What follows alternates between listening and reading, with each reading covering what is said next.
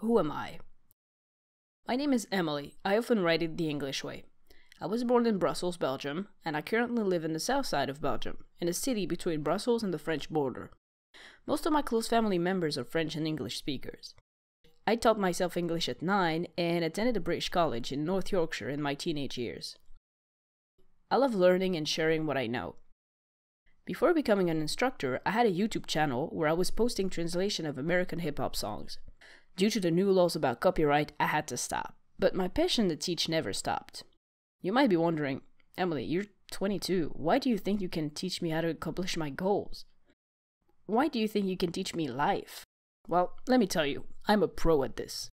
This is the promise I made myself in December 2016 after failing my goals in 2012, 2013, 2014, and 2015.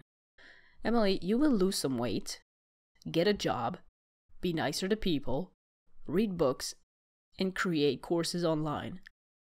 Well, in January, I lost 15 pounds. In April, I got a job. In June, I published my first course. In August, I published my second course. In October, I published my third course.